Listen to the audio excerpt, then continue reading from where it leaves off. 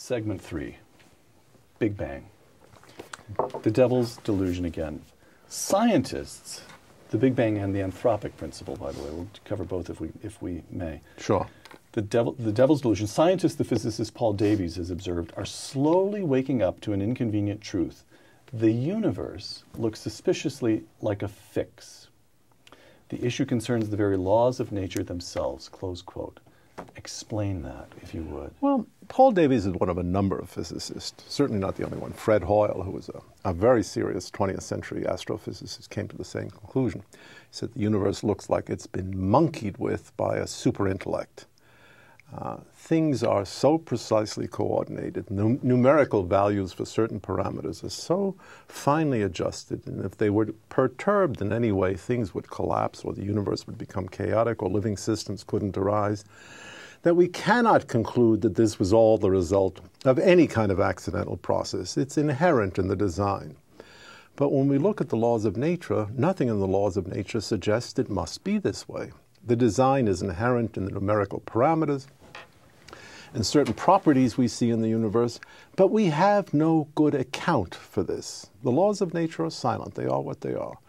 They can work with any within any numerical valuation or range.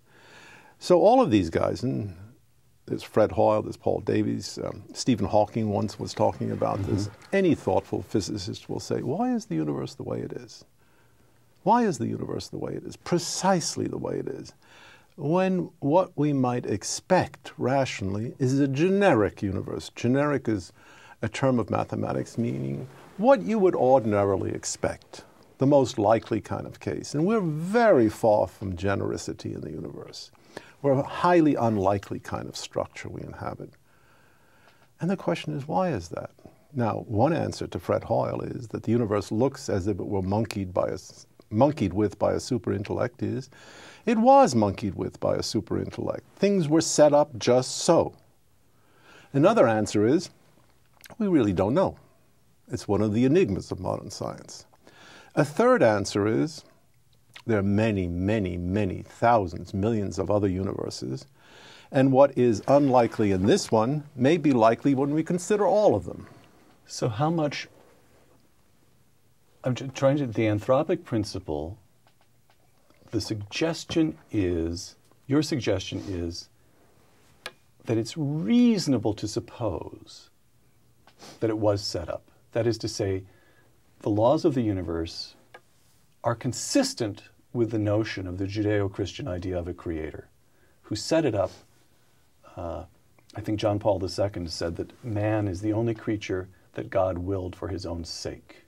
So that if the belief is that this is all set up to produce human beings, that's consistent with what we see in the anthropic. Completely. Okay. But you're not saying, you're saying only that it's consistent. You're not taking it a step further to argue that it is evidence or even suggestive that there may be a creator, because after all, again, the crude layman's attempt to grasp the argument here, you spin the roulette wheel and the ball falls on number 7, and you could spend the rest of your life saying, with all those possible slots, why did it fall on number 7? Why should that have been? Well, it was because it was. It was an accident, right? So you can't really get very far. You can't construct much of a proof of the existence of a creator. You can't. No, you can't. But you can construct an argument, something short of a proof. All right. I agree. If the ball drops in the slot mark number 7 just once, you can say, well, and you get a big payoff. It's interesting, drop once. If it drops in number 7 again and again and again, at some point you would be entitled to scratch your head and say, you know, the game must be fixed, or I must be inordinately favored to be winning it like this. But I'm not going to say, I'm lucky. That doesn't seem to me a perfectly appropriate answer. At some point, luck runs out, as we all know. Right. All right. Now we move to the Big Bang. Again, I quote the devil's delusion. The best data we have concerning the Big Bang, the Nobel laureate Arno Penzias remarked, are exactly what I would have predicted had I nothing to go on but the 5 books of Moses, the Psalms, the Bible as a whole. Close quote. That's a wonderful Wonderful quotation. Now, this is one of the two people who discovered the microwave background radiation, for which he got a Nobel Prize. This is a serious guy. Yeah, he's a serious guy. And he didn't know what he was discovering. He was very lucky. He struck pure gold. He thought he was examining pigeon droppings on his antenna. And he finally found out, no, it was a signal from the microwave background radiation. But he, like many other physicists, initially confronting the facts of the Big Bang. Which you'd better summarize for us. The Big Bang means that apparently the universe exploded into inexistence from nothingness around 14 or 15 billion years ago. It's an occurrence for which we have no causal explanation. There are plenty of theories about it. There are plenty of attempts to go back behind the Big Bang and see what was going on behind it.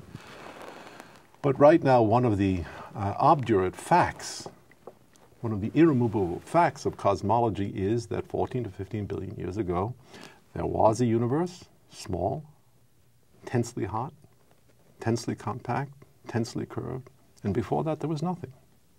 Not even space and time before that.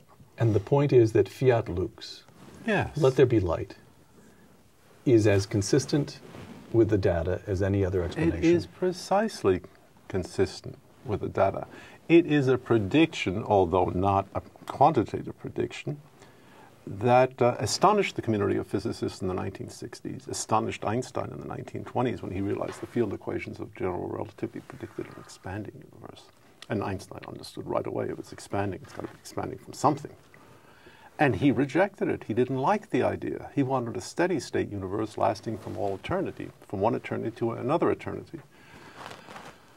But the Hubble data persuaded him he was wrong. Okay, so again, with the anthropic principle, it's not a proof. No. But it sure is suggestive. That's your argument.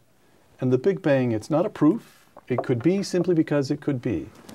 But it is, I guess what I'm trying to do is to get you to distinguish between your judgment in these matters, between saying it's merely consistent with the Judeo-Christian view of a creator who brought it all into being, or you'd like to suggest that it points in that direction. There's something positively suggestive about it. It's certainly moving and disturbing that in the 20th century, cosmology should have rejected an ancient view of the universe as moving from the everlasting to the everlasting with no origin, and embraced a completely different view, but one that is in no way new. It's part of the religious tradition.